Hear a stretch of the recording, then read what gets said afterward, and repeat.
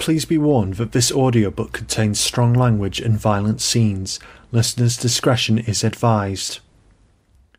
Nameless, written and read by D.C. Wood. Chapter 1. Caning Time. Once upon a time, sounds of laughing children brought smiles to adults' faces. Nowadays, children's laughter brings anger, despair, and fear to society. The youths were violent, aggressive, not caring who they hurt, who they tormented, only taking sadistic pleasure in the harm they inflicted, leaving memories that would plague victims forever in dreams and each waking moment. The man had been in his early 70s, simply on his way home to the housing estate with some shopping and looking forward to watching Bill Oddie on the telly. Just minding his own business, causing no harm to anyone, not even looking for trouble. But trouble itself wasn't as considerate as the elderly gentleman. He didn't even know there'd been someone following him for the last several minutes. When he saw a teenager approaching, he sidestepped to avoid him, but the adolescent moved with him. The old man moved again, but so did the teenager. Becoming suspicious and afraid, he stopped and turned to cross the road, only to see yet another teenager crossing towards him. The hoodie that had been stalking the old-age pensioner kicked him sharply in the back of the legs. He cried and fell, just as the other youth smashed a glass bottle over his head. Cut open badly, the man's pain and torment were soon accompanied by bruises and contusions, courtesy of the 3 boys kicking him in all over. 2 girls jumped over the nearest fence to join in on the assault, kicking his shopping bags into the road, scattering all the goods. "Lose your shopping, Grandad," taunted one of the girls as they proceeded to stamp on the old man hard. The evil children shouted and hurled all kinds of abuse before a few adults on the street rushed in to stop the assault. The gang made a run for it, swearing further at the old man and his rescuers. 2 stayed behind to help and call 999, while the others chased after the cowards. Younger and fitter, they soon escaped, laughing cruelly in a hideaway alley over their triumph as they feasted on the chocolate bars, crisps and booze they'd taken from the old man's shopping, and smoking his cigarettes as the pièce de résistance.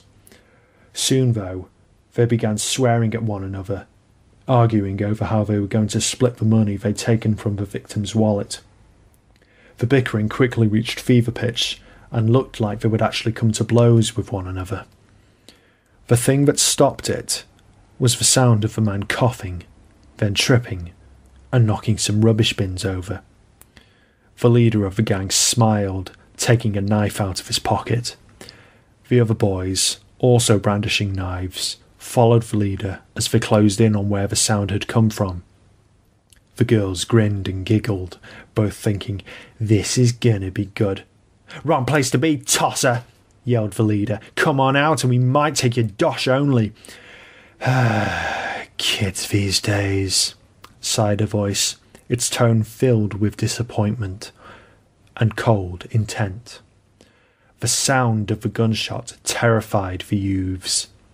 The sight of the bullet going through the teenager's head was traumatizing. His body seized backwards to the ground for all his gang to see. The girls screamed and began to cry. The boys looked at each other, then at the body.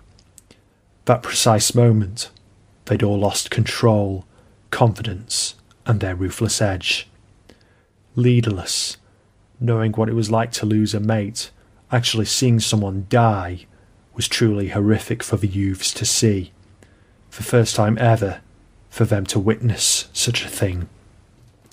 "Is that fear I smell, boys and girls?" asked the stranger as he came forward out of the dark. "Oh, I thought so. Now you know how it feels like. Unpleasant, isn't it? And I would know, unlike you little tadpoles out of your pond." The man smoking gun in hand, lowered his weapon and put it back in his holster. The sight of him was bizarre. He was simply grey. Everything about his attire, featureless mask, bodysuit, gloves, boots and trench coat, all simply coloured grey, dull as nothing, and symbolising oblivion. Who the hell are you? Me? I'm no one. Nothing. Just like you. Only infinitely less moronic. Not at all the cute little puppies who are past their bedtime. Better a puppy than a bitch, you bitch! Screamed one of the boys, who charged towards the man with his knife. Kids, sighed the killer again, sidestepping the strike, grabbing the teenager's arm, and then snapping it in two. The hoodie fell to his knees, crying out in the worst pain he'd ever felt in his life. Think they know it all, when they don't know shit. Personally, I blame the parents. The other boy threw his knife at the costumed man, who was still focused on the injured teenager. Without even looking, the killer caught the blade and flung it back with one hand, right into the teenager's heart. The girl screamed and cried even more, backed up against the wall, completely in tears and hysterics. I blame the schools and teachers, continued the stranger as he let go of the boy's broken arm. But the source of it all, which I really blame, is the appalling decline in discipline. He then callously snapped the last boy's neck, killing again in front of the girls, sending them deeper and deeper into terror. I remember the days whenever some fat-lipped little so-and-so did something wrong, reminisced the killer as he slowly approached the petrified girls. Teachers gave them a damn good caning. Parents smacked their asses, vicars put the fear of God in them, and you had wonderful, little, obedient children who wouldn't dare dream of doing anything like they do today. Then, society said corporal punishment was cruel, and it just had to stop. And now look what's happened. The kids are out of control. Tisk, tisk, tisk. I wonder why. The stranger grabbed one of the girls roughly by the wrist and threw her to the ground. The other was too frozen with fear to do anything but watch. The solution is obvious, he remarked further, looking in the inside pocket of his coat. Bring back discipline. Bring back caning to stop school kiddies from skiving. But even back then, teachers still had the wrong idea. A big stick is good in one respect. But this... The girl looked up in horror to see the large, rusty crowbar the man was now wielding.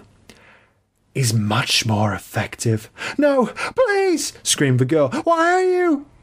Why did you lot kick that old man's head in and take his stuff?